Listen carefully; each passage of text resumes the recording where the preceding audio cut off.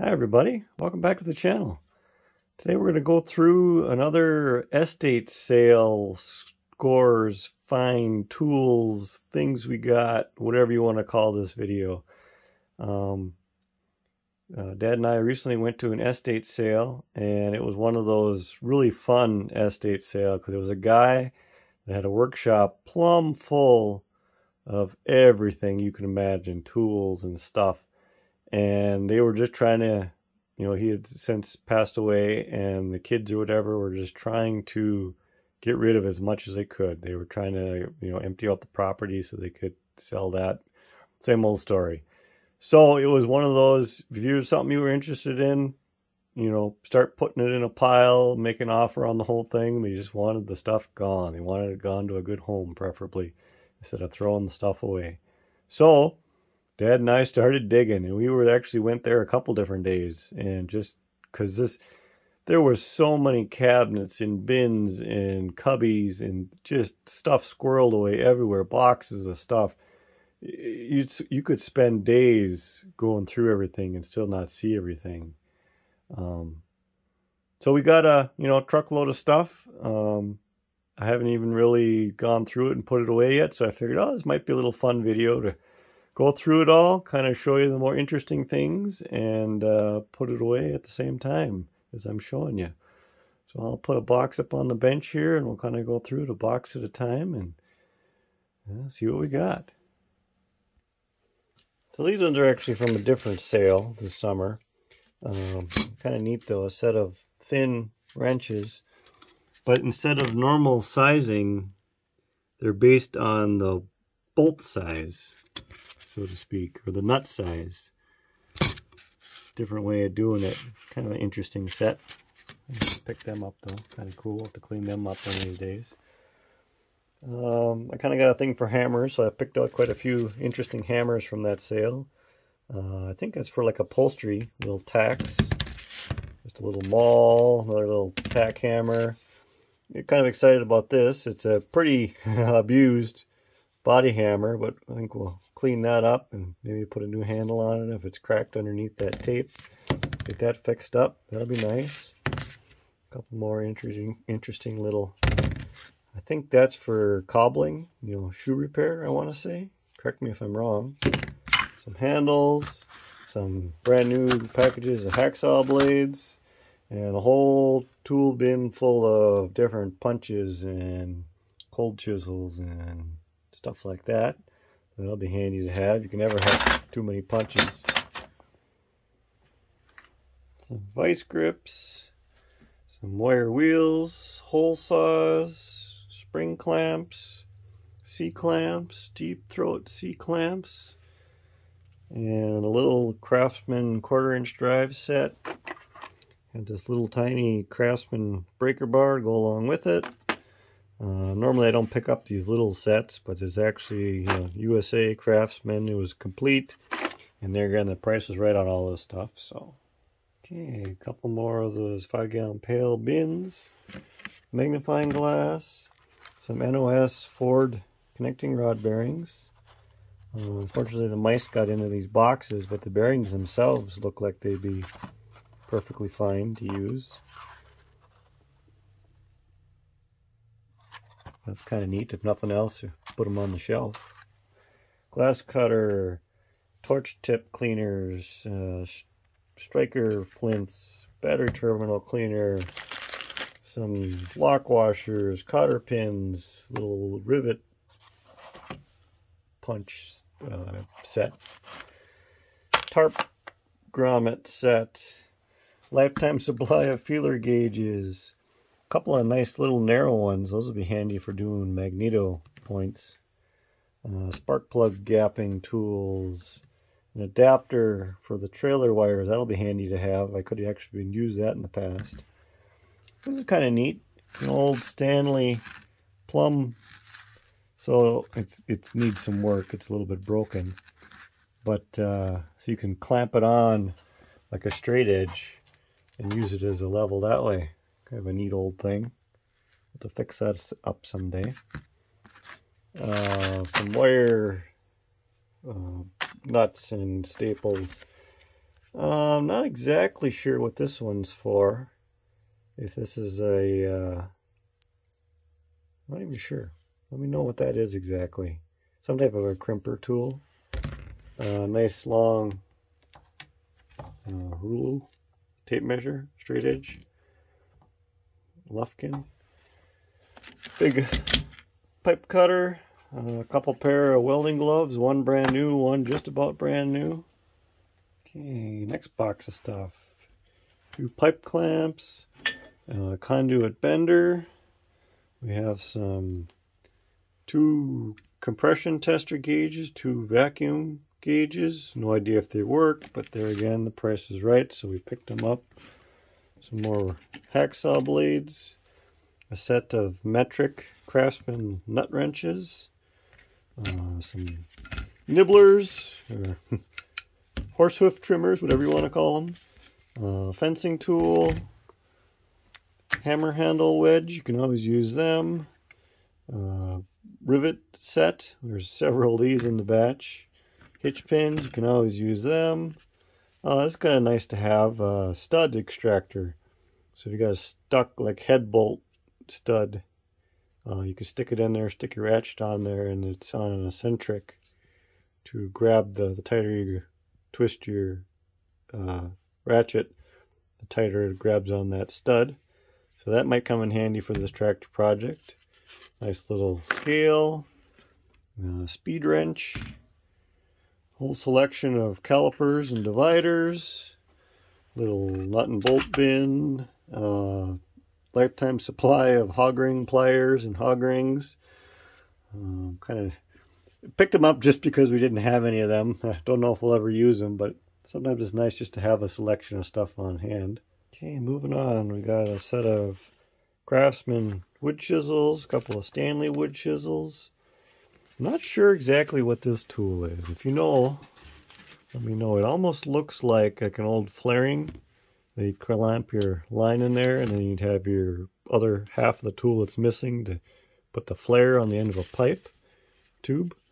And this end, you squeeze it and you can clamp it in place. I'm not sure though. Let me know what that is. Same with this one. I'm not sure what this tool is, but it was neat, so I grabbed it. I figured if nothing else, it'd be a good backer for like doing hammer and dolly work. But yeah, I don't know what that one is. Another set of hog ring pliers, a couple of grease caps, bin of pop rivets. We got a lifetime supply of pop rivets. There's a whole bin in the garage I already brought out of different sizes of pop rivets. Whole bin of pegboard hooks. There again, don't even really need them, but these here I'm pretty excited about. So this is a little snap-on ratcheting, like 1/4 inch drive. It's just got a cheap Japan socket on it, but I figured I would do the same thing. Get sockets, or taps rather, with sockets on them. Then, you know, if we're going through all the holes of everything on the tractors, this would be handy to have. The handle might not be snap-on either. That might just be an El Cheapo, but the actual unit is a vintage snap-on thing. So that's kind of cool. It's got forward and reverse. Then you can flip it one way or the other, to ratchet one way or ratchet the other. Sometimes it's the little things in life. I think that's kind of cool to have. This here, we're not sure what it is. It's like a little rivet set or something. So this part is adjustable, and then the inner part screws in as well. Anybody knows what that is? Holler. Pretty intricate little thing, whatever it is. And then a whole selection of other miscellaneous stuff that was in a little bin. So we just grabbed the whole bin. Some universals, some bits, adapters, some taps, different sockets, a couple of ratchets, bunch of variety of extensions. We tried to pick through and only pick out like the more better quality things, you know, Craftsman, American made stuff for the most part. A lot of the Japan and China tools we leave behind because we got enough junk. We try to pick out the better stuff. Little mic, and a little cheap X-Acto blade kit. There again, that's nothing fancy, but I didn't really have a kit like that, so it'd be nice to have a little something, cutting out gaskets and whatnot. Pretty cool old malt bag. Kind of a cool thing to hang up on the wall. We got a monkey wrench, some like piston ring or snap ring pliers, little terminal puller, handle for an old tire pump, some Craftsman screwdrivers, a selection of other wrenches. A lot of these are the thin or oddball, or thin and oddball, both wrenches. One flare nut or line wrench, whatever you want to call it. Selection of offset wrenches. I think just about all these are USA wrenches, so better quality.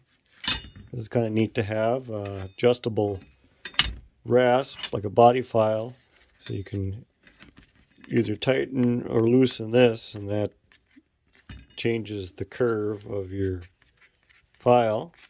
That'll be kind of handy. A couple of adjustable what do you want to call them? Squares, not really a square. Angle gauge, whatever the right name is. This one's actually a Starrett centering rule there. That one I'm not sure what brand that one is, but and then a whole bin of wire, crimp-on wire terminals and electrical type things. So that'll be, you can never have too many selection of them. Okay, I should mention from that last bunch, that monkey wrench is actually an IH wrench, so that makes it a little more interesting. We got this paper cutter, I guess it is. You can put the paper there and shear it. We just picked it up because, you know, it's something different, never seen at a sale before. Figured it might be handy for, say, cutting shim stock or something, maybe. I don't know. A handful of rubber snubbers, and yes, they're rubber snubbers, not bungee cords. That's what we call them. If you watched our other cabinet go-through video of that cabinet was actually from that same estate sale where all this stuff was from. These are all those drills we talked about that were in the bottom drawer. There's at least a half a dozen old drills in there. They all work. We plugged them all in and pulled the switch. Some of them are pretty sketchy as far as the wires and whatever. Most of these would probably just get thrown away or sold at a garage sale or something because we don't really need any more of them. But this was a pretty good score. So this is a pipe thread cutter. So you clamp your pipe like in a big pipe vise, and then you have a big handle that goes on this, and then you can ratchet along. It ratchets to put threads on different size large pipes. So that was a pretty good score. We'll probably have to put new inserts in it, cutting inserts, but besides that, it's in a little bit of cleanup and it'll be a good working order. So it does 1 to 2 inch pipe threads, rigid, and then there's this other pipe threader, and then we got a Model T water pump and fan. I guess it would be the water pump too. That's your impeller there. Pick that up just because I hate to see it go to the scrapper or whatever. Okay, last bunch of stuff, I promise. We'll get this video done. Little hacksaw, socket holder. So earlier we had the metric set. This is the standard set of Craftsman nut drivers. 3 more nippers of various sizes and configurations. I believe these are for doing brakes. Correct me if I'm wrong. This one I'm not sure if it's the same thing. Some type of a brake tool. Let me know in the comments below. This here I believe was for doing like cobbler work, you know, shoe repair. It's different than the normal kind of cobbler's bench tools you see. But there again, I picked it up, if nothing else, to use as a dolly for doing hammer and dolly work on sheet metal. Polish that baby up. Be good for different curves. Neat cast piece. Another pair of vice grips. Interesting curved, like a chisel. Pipe end of a pipe bender. Just missing the handle. Piece of adjustable wrench. This is either for doing tire tube like repair, or for like a pounce pattern for doing like sign work. If it is, you make a pattern and then you trace it with the little pounce wheel, it makes a bunch of little holes in it for when you're doing your pounce bag, for like sign work, lettering. Another square,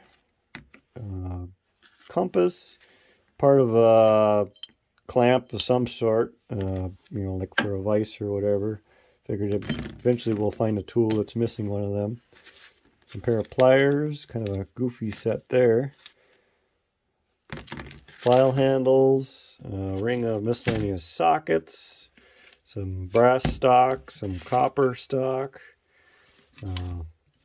pulley, a couple more wrenches, and various oddball things. A pair of long needle nose, never had a pair of them, so that's handy. More snap ring pliers that need a little bit of work, but they're, you know, need new tips.